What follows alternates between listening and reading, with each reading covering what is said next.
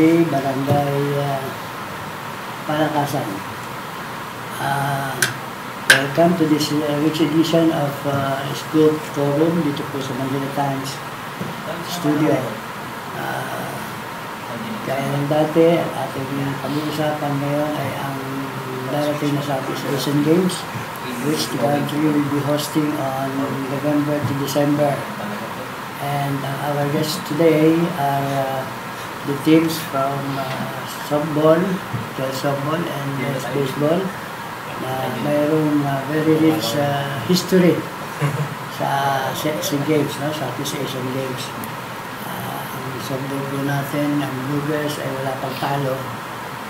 And ang men's baseball also dominating the sports. At ating guests today is led by my left, Sir Pepe Munoz, Secretary General of the Philippine Amateur Baseball Association. Coach Randy Dizer, head coach of the Blue Girls, and his, one of his assistants, Randy Dizer, who incidentally is the only Filipino to have pitched a perfect game in the World Softball Championship. Ang mga player po naman natin ngayon na bisita ay mga nagagandahang dilag. You understand that? Of course, the team captain, Jessica Almonte of Ateneo. Lang yan, ha? And Sky, she's not that tall. Sky's Eliazar. And Ren Yang from Phoenix and from Maryland, respectively. Okay, so to start the ball rolling, ay nalagay natin si Coach Randy kung kumusta ba ang ating preparasyon for the coming SEA Games. Tayo ba ay magpo-continue to dominate the game? Or actually, the team is, we're confident that we're going to retain it for the SEA Games. Ang pinakamalalim naming preparation ngayon is that we're leaving on the 20th of September, this month. We are preparing for the last stage of Olympic qualifying for 2020 Tokyo. Papunta kami ng China. Shanghai, China. So, this is it. Ito, as far as our big boss, John Henry Luwiller of Cebuana, this is our main goal. To qualify for the 2020 Olympics. Ibig sabihin, hindi tayo matatalo sa SEA Games. Me, I'm confident. I'm confident that we will retain it. And with our lineup, and the preparations that we are doing now, it's 100%. We'll get it. How about the Olympics? The chances are there. We have to understand na talagang malalakas ang kalaban. Pero if we're going to base it on previous games namin, all the teams that are participating in the last qualifying, lahat yon from China, Chinese Taipei, New Zealand, Australia, Korea, we have beaten them. Tinalo na rin namin sila. So by doing that, I think the biggest ano lang ngayon is that we have to beat them in one tournament, all of them, which is a big task. Pero the way ano pala mindset ng girls natin, they're there. I think we have a chance. So, okay, Ron, ikaw naman ang masasabi mo sa, you have a pitching coach, anong pitching natin. Siyempre, ang softball, baseball kasi nag-uumpisa sa pitcher. It's all pitchers. Yeah. So, as of now, we have 5 solid pitchers yung lineup natin for this qualifying for the Olympics. So, I'm confident na lahat sila ay, kung i-rate ko sa among top pitchers in the world, maybe probably they are there na isama ko sila doon sa mga the best pitchers in the world. 10. No, maraming pitchers. Siguro sa dami. Pero yung performance nila, yung skills nila nandun. So yun lang height kasi lagi tayong kulang sa height. So yung speed nagkukulang pero by doing of location and variation of pitching, so may sasabi ko na isa sila sa the best pitchers in the world. Best in the world, ha? Oh, hindi naman bago sa kanan sa atin. Yung sa mga sa Philippines, is that you? No? Bulita tayo, we can remember. Yes. He was the best left-handed pitcher in the world. He used to be. When he placed third in the world, he was adjudged as the best left-handed pitcher, beating even the Americans. And Doris Reyes. Doris Reyes also, very good. Kaya, you know, medyo sa preparasyon, so let's go to baseball naman. Tayo naman although ang Blu Girls natin hindi pa natatalo, ang baseball may talo na eh. I think it's twice. One time. When was this? No, we had the first baseball competition in the Southeast Asian Games was in 2005, which was where Philippines was the host, and we won. We won that tournament. Now, we won the gold medal, I should say, in 2005. Now, in 2007, the host was Thailand, and Thailand had a very good pitcher. He's Thai Japanese, and he pitched in the Japanese college league. And it was a close game. Philippines played against Thailand for the gold medal. It was a close game, but that pitcher, pitched a fantastic game. So we have to give it to them, and they managed to win. Then in the next baseball competition was in 2011. Where Indonesia was the host. And this time the Philippines won the gold medal. Although it was a close fight, the final score was 2-0 in the gold medal match. Against whom? Thailand? Against Indonesia. So basically, those are the two teams that we will continue to see as potential rivals for the gold medal. We got it in 2013 and 2015 also. Baseball? No, wala na. No, baseball. No, in Singapore. Singapore softball. Softball. Softball lang, yeah. Unfortunately, since 2011, there's been no baseball because That's Indonesia. That was the last one. We had the hosts were I think Laos, Singapore, and Malaysia, and none of those countries put baseball in the program. So it's been held 3 times. This will be the fourth. This will be the fourth occasion where we will have baseball. I remember because I thought 1977 baseball was played. Men's softball siguro. It's men's softball. Men's softball. Yeah, men's softball. Yes. Because I was there. I was the game. Okay.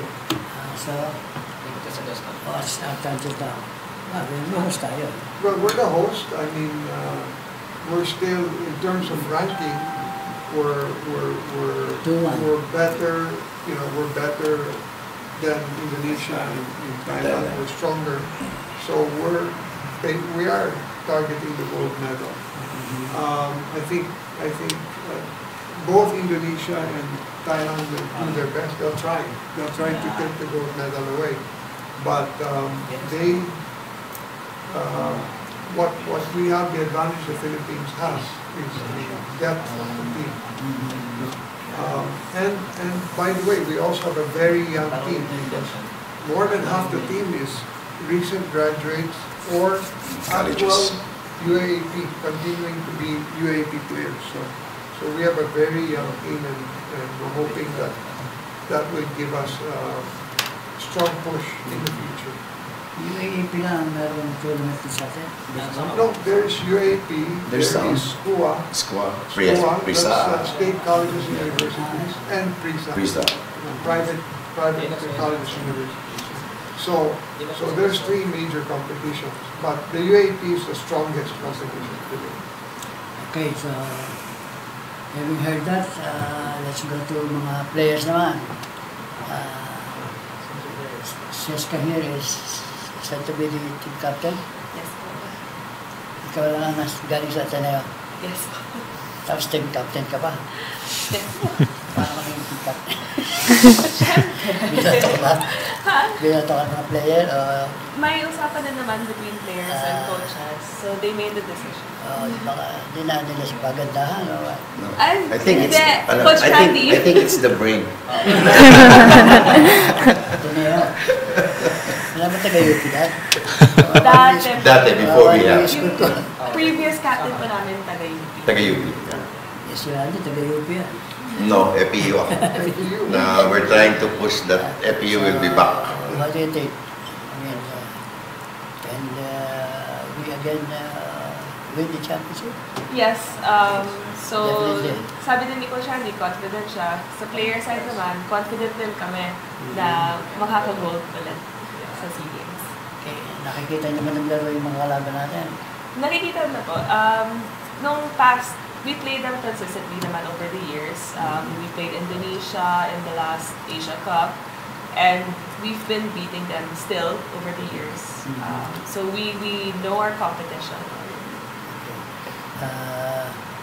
Sky is in your 3rd year as a member of the Philippine team. Yes. What can you say? About teams? About About team? about Over the it. years, we've really grown from my first year to now. The way we play the game is very different. I feel like our level has grown to much higher, and we compete with some of the highest ranked teams in the world. So that's just fun to see the growth that has happened in this team since I've been here. You mean it has grown because of you? No, No? not necessarily because of me. The films that came in, even that were here before us, I think set a really good foundation for us to come in and learn from one another. Softball here in Asia and then softball in the States is different, but we've learned so much from them, and I feel like they learn a lot from us too, so it's just been a good learning part for us. What about Lauren? What can you say? You're in your first year as member of the Philippine team. How come? I've been trying to play for a while now, but with some complications with my Filipino passport, obtaining it kept me from playing. Problem in passport. Yeah, I finally got it. Yes, I finally got my Filipino passport, but Perhaps you should learn Tagalog first. I should. That's one of the requirements. Yes. So, It should be. yeah, playing with some of the girls, they've been teaching me like good morning and all. Yeah. Many Filipinos believe that the Blue Girls doesn't need reinforcement from Finland. So that's the feeling of the Filipinos. But we're one of the best in Asia. Unfortunately, Chinese Taipei, Japan, and China are better. So that you have to live with. Actually, it's like this. For the Philippines program that was initiated by John, trying to look at it, we, the locals, or yung mga players natin here, are good. If you're going to compare them to the films, they're both the same. The only thing there is that our films, kasi they have more games in the States. They have the facility. So that is their advantage to us. With the experience of playing so many teams in 1 year, while us, we only play sa UAAP. Giving us the UAAP, it's not enough. So, kaya pagdating ng film, if you're really going to look at it, when they play, masyadong mataas yung level ng films natin because of the exposure that they get. But given the same exposure, yun ang rin ni John, given the same exposure, ang natin for the film, yung films natin and the locals, we will be at the same strength as them. The only thing there is that we don't have it here. And John can only do so much for the softball natin sa ano. And the only way it can be done is that by the government putting up fields, putting up the facilities. And I think PSC is trying to do it now. It's now that they are helping us with all the things that we need. I think someday it will come na we're in its, ano na, lalo tayong lalakas because of the combination of both. Yeah, I understand that I was told that Sa PSC, that the only way we can attract people going to the venue, which is the villages, is that by PSC and the LGUs inviting or bringing schools, especially the provinces near, now wherein they have baseball, softball program, bring buses there so that you can bring all the kids in para they can watch. Because if not, number one, transportation-wise, it's hard to go inside Clark, especially now SEA Games, the security is tight. So tendency, we have to bring in a lot. And that is, yun ang pina-project nila dyan ngayon. How are we going to bring some? I told that to several fish dock people. Why Clark? Why not in Manila? I mean, you know, in 2005, di ba, punong-puno lagi Sa Rosario. The first time that I saw the Rizal Memorial Stadium filled 20,000 people. First time yun, since the Canlubang Meralco rivalry. Noon, first year ako sports writer doon. Pero for the first time, 2005, si Gloria, the president there, Miss Gloria, he was watching Wushu. And then he heard, she's my brother, where's that? It's in the baseball softball stadium. Bakit wala tayo doon? Wushu pinapanood niya. Then, nung mag-pass by siya, sinabi na lang mga security reasons, kaya hindi siya pinapunta doon. Field ng tao yun, pati baseball, puno ng tao. You know, I don't know, Baisia is a baseball country. Yes, Bulacan is there, Tarlac, there's a lot actually. The only thing there is that give them the means to go to the field and watch the games. And I think that is what yun ay pupush namin ngayon sa mga meetings, for them to bring in the people, bring in the spectators. Saka dapat televised. That thing, I don't know. Pero I think they will cover it yata. Kasi pagka yung nakikita nila sa TV, saka nabalitaan sa dyaryo, nabasa, pupunta mga tao. You know, hindi, national pride yan eh. Hindi, especially for the sport that we know that we can dominate. The new era of Philippine TV has arrived, and we are here to lead the way. Here to deliver unbiased news. Here to spark fearless conversations. Here to redefine intelligence. Here to spread hope.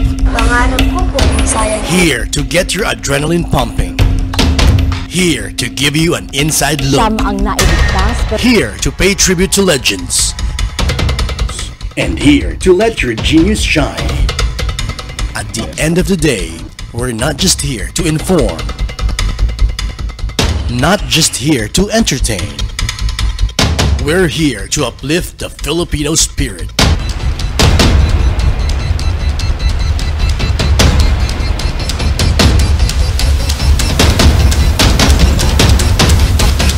The Manila Times TV. Aspirational.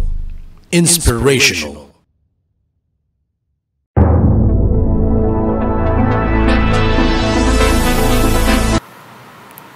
Let's get something about the girls, the American girls. Hindi ang girls pala. Hindi, pati naman siya. Ateneo. Ateneo, how old are you?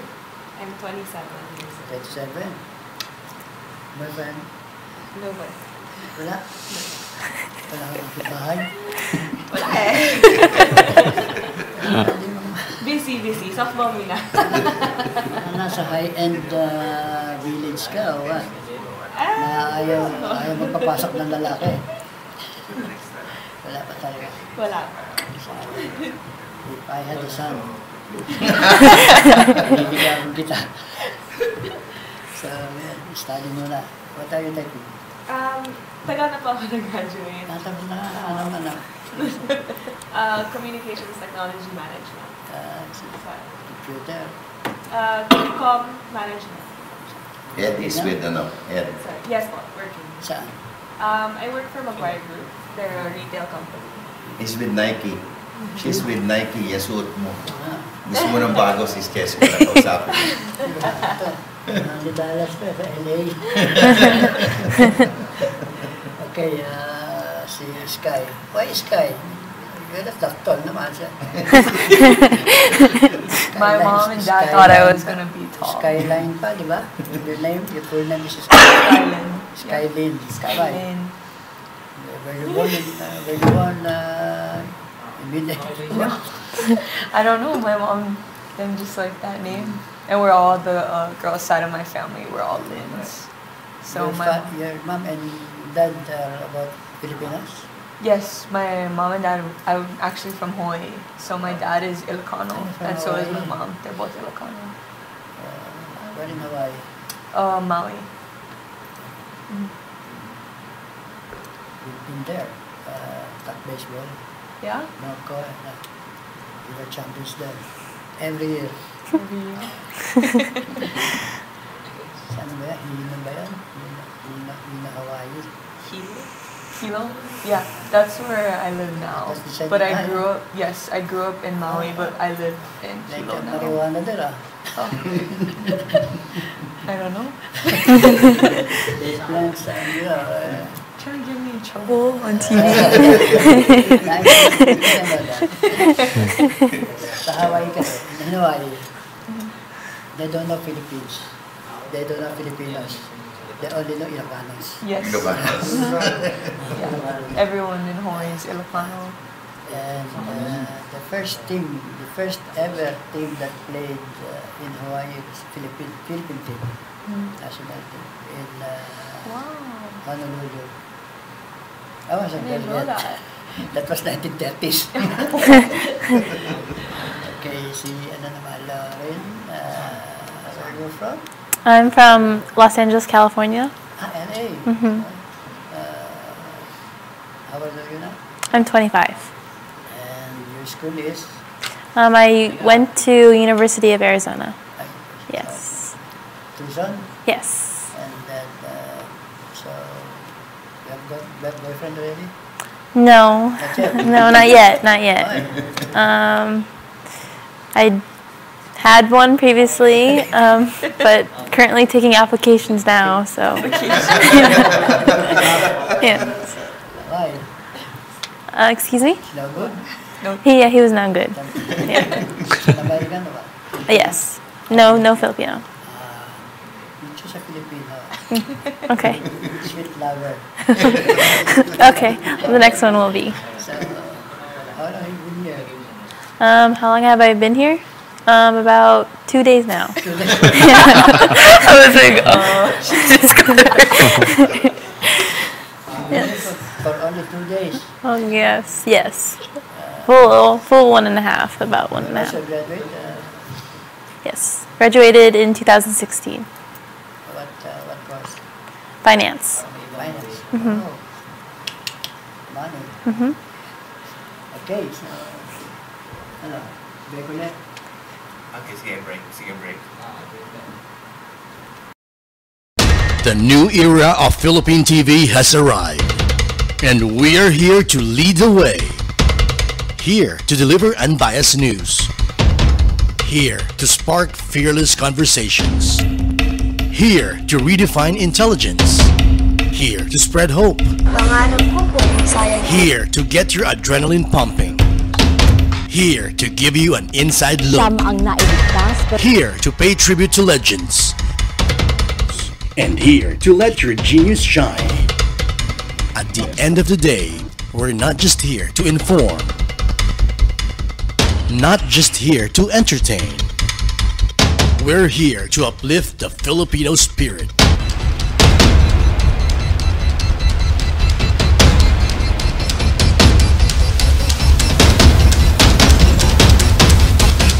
The Manila Times TV. Aspirational. Inspirational.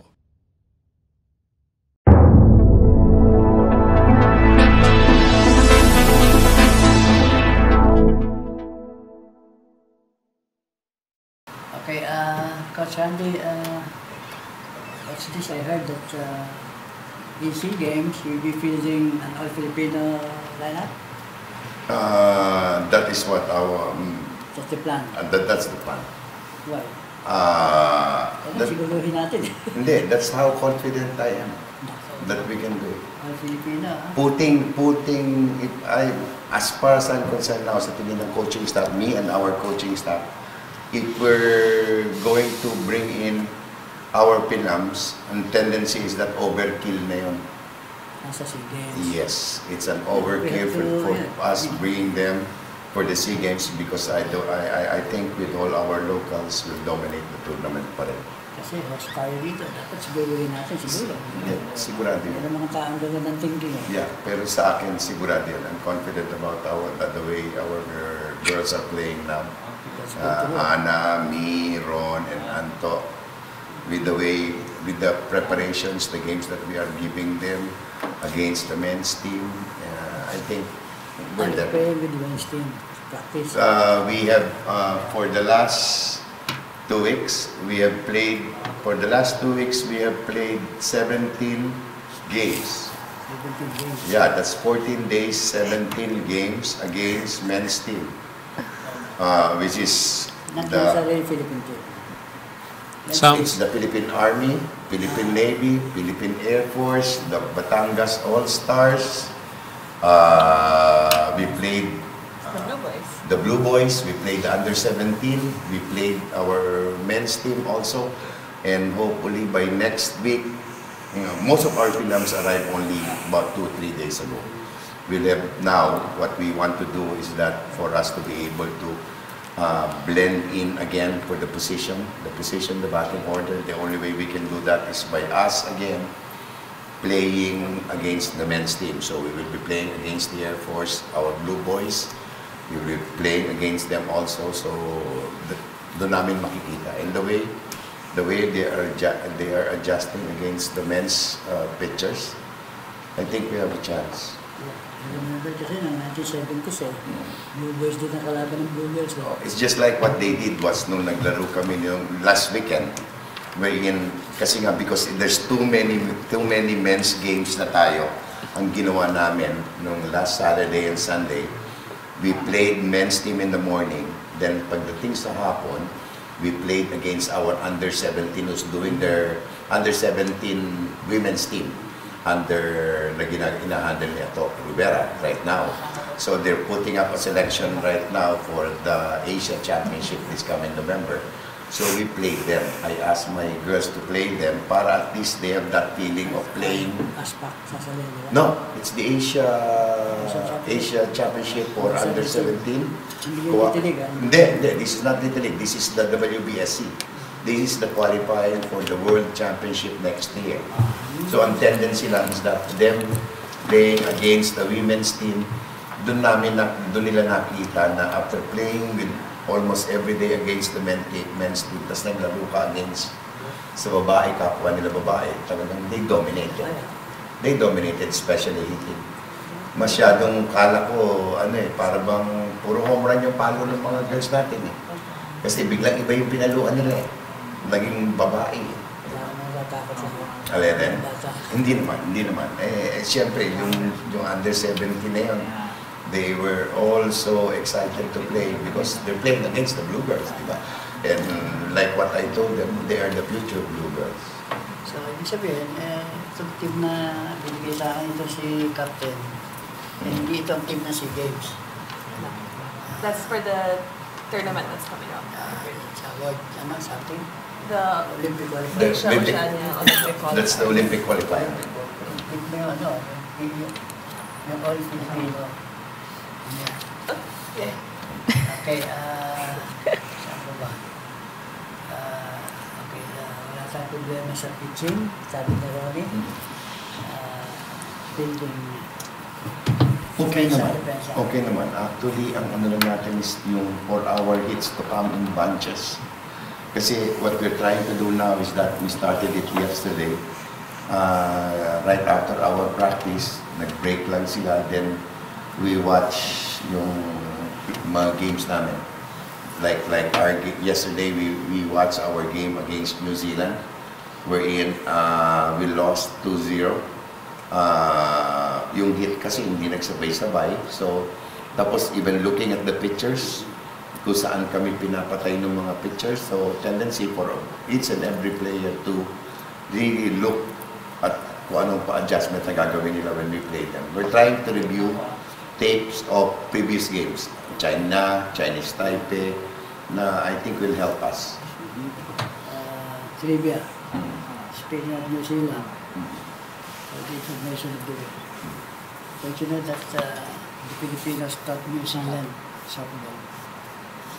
Really? Yeah, 1970. Almost the entire Blu Girls of that New Zealand. That's why several Blu Girls stayed there already. They got married, had child, children. We taught the New Zealanders softball. And the Chinese too. Chinese too. That's how good we were. We were. Because you're here already, you can probably regain that glory that we once, that's the challenge that I'm hurling you. Can you do that? Yes. Yeah, but you have to learn first Tagalog. How can you... We speak Ilocano at home. You? My dad and my mom speak Ilocano at home, but they didn't speak it in the house. So your dad and mom both from Ilocos? They're from Rojas, and my dad's from Isabela. Ilocos, Isabela. Kapal ba daw? Isabela. O, kumakain ng papaitan yun. Good food. So, di yun ang papaitan. What about you? When your parents from where? My mom's from here. She was born in Cabanatuan. Never see it, yeah. Yeah. And then she left when she was 4. And then my dad's from America. So you're half Filipino, half American. Yes. Cabanatuan. Okay. Okay na yan? The new era of Philippine TV has arrived, and we are here to lead the way.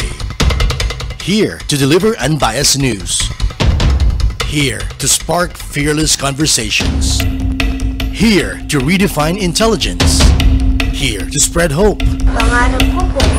Here to get your adrenaline pumping. Here to give you an inside look. Here to pay tribute to legends. And here to let your genius shine. At the end of the day, we're not just here to inform. Not just here to entertain. We're here to uplift the Filipino spirit.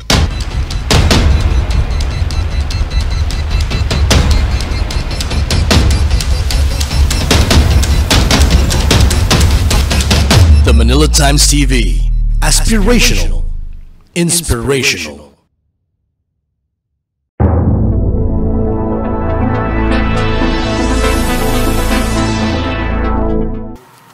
Okay, back to baseball. Ano natin anong sasabi mo sa baseball? Yeah. Well, yeah. And Can we make 8? Can we make it so far? 2-1 tayo.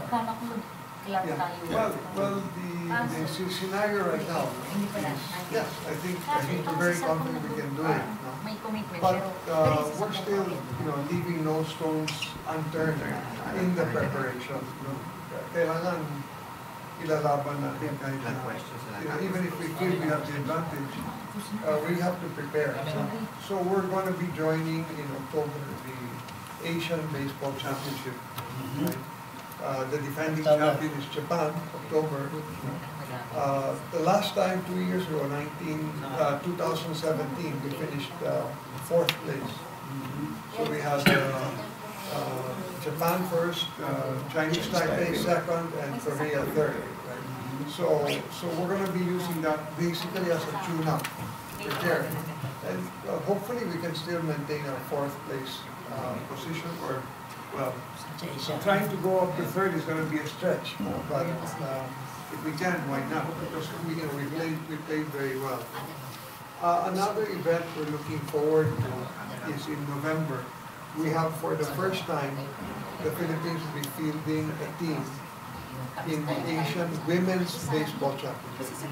This is the second Asian Women's Championship. So we will be fielding a team there. And we're quite excited because we want to see... First time. Yeah, first time. We want to see what we can accomplish. Right? Of course, all of our players are former softball players or current softball players who are Current softball players, some former of them, Blue Girls some of them players. Blue Girls also. So we're quite excited. But there's a big adjustment because we don't have any women baseball pitchers. Jessica sana. So we have to work on that. Jessica used to play up to when she was in seniors division.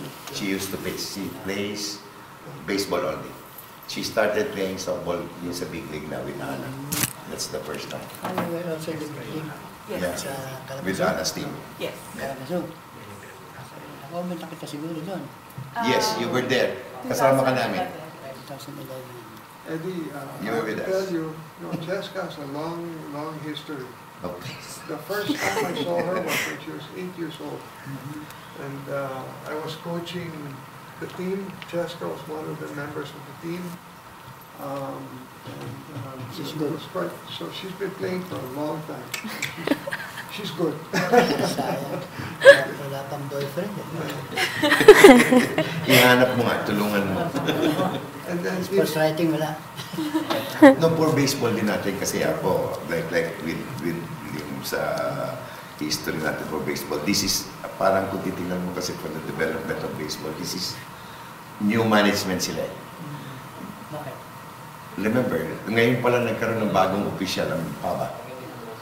Remember the PABA, with Chito there. Yeah, with Chito there now, with Pepe as the, with Boyting, so on. It's a new management. So on tendency, but the last time they won the SEA Games is that ang players na, there are some players that are there now dito sa lineup na to. Tapos dinagdagan ng bago. Me, I personally, because most of them played, nahawakan ko rin when they were playing. So ang tendency is that sa tingin ko, mas malakas itong team natin na to for the SEA Games. Because it's a young team kasi with, na may main core sila na veterans. And then, the coaches will have a hard time making the lineup. Actually, yan ang problema ng coaches. Because the team is so balanced. Yes, mahirap anuhin kung sino yung magiging main team mo. Yun, which is for me, pinakamagandang problema ng coach yun, di ba? Pagka ang problema mo is who will you, para maging magandang kombinasyon. Who's the head coach? Head coach is Lando Binarao.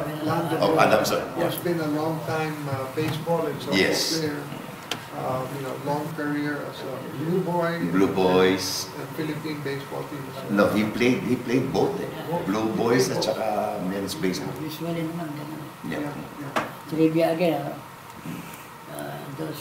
for those who uninitiated, ang Philippines kasi was the first Asian champion in baseball in 1954. No. 1954. That was the time of Johnny Sarah. And sila Boy Biray, Consignan, Rudy Lugay. Rudy, Pagsisihan. And Briones, Johnny Briones. Those are the golden years. During the first World Amateur Baseball, which recently Cuba dominated, you were third in 1966 in Hawaii. Honolulu. Third kami doon. I was already writing third place. Kaya yung Hawaii. Okay, on that note, ay magpapaalam na kayo pa rin. To say goodbye. And masakit man. But babalik kami sa next week. And probably before the Asian Games starts, ibigay natin yung men's and women's softball team na. And then men's baseball team. Separately na yun. Para ang ganda usapan. And sana makita nyo na ating mga dalawa naman pala ito eh. Sa film na maglalaro. Siguro may impress na kayo na kaya nila sa Olympics ha. Kaya na rin ipasok ang Philippines sa Olympics. Papasok muna, huwag naman tayo mag-champion. Hindi pa natin kaya yun. So, there, magandang gabi ulit sa next week. The new era of Philippine TV has arrived, and we are here to lead the way. Here to deliver unbiased news. Here to spark fearless conversations. Here to redefine intelligence. Here to spread hope. Here to get your adrenaline pumping. Here to give you an inside look. Here to pay tribute to legends. And here to let your genius shine. At the end of the day, we're not just here to inform. Not just here to entertain. We're here to uplift the Filipino spirit.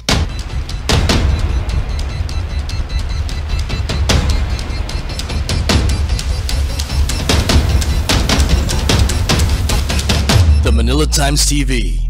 Aspirational. Inspirational.